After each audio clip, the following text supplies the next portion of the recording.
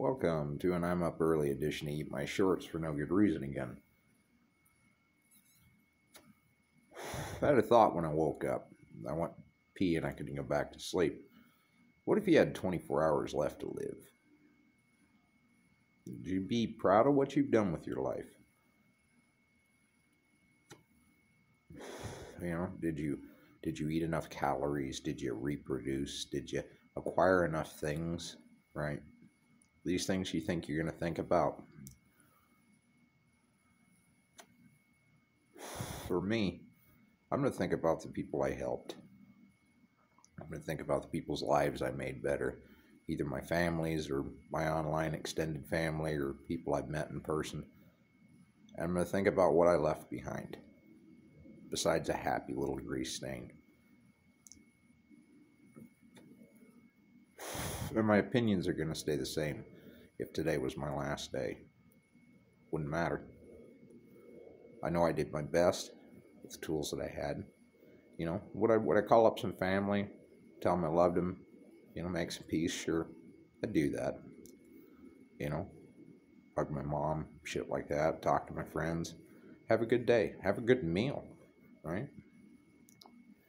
The problem is, we don't know when our last day is.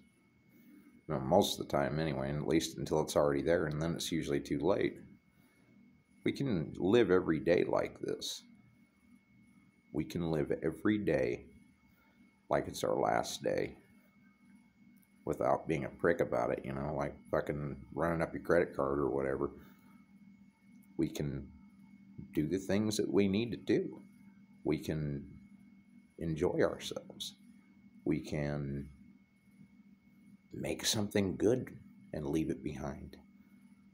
All of these things can happen every day. People talk about wanting to be a freedom fighter, but not many of them are willing to go out and do it. They're not willing to put in that work. When it comes time to stand up and say no more, they just line up and turn in firearms. They don't fucking say no more. No, this is mine. You can't have it. I bought this in good faith, and I bought it legally. Even if you didn't buy it legally, criminals have more balls in a lot of ways than the average person does.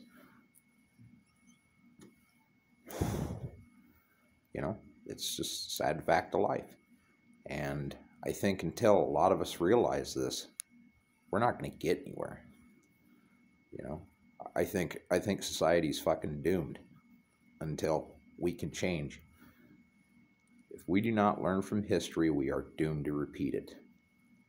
And, if you look at what happened to Marie Antoinette, she said, "Hey, let them have their cake and eat it too." Well, look how her head turned out, right? Where's that at now? How's that treating her? My friends in Canada, nobody's talking about this. They just outlawed protesting there.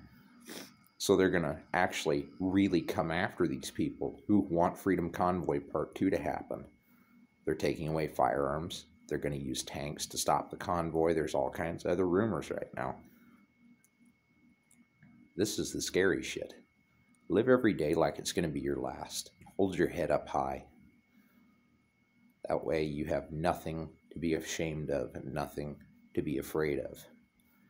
Don't be a sad little grease stain when you leave. Be a happy one. And that's where I'm going to leave you.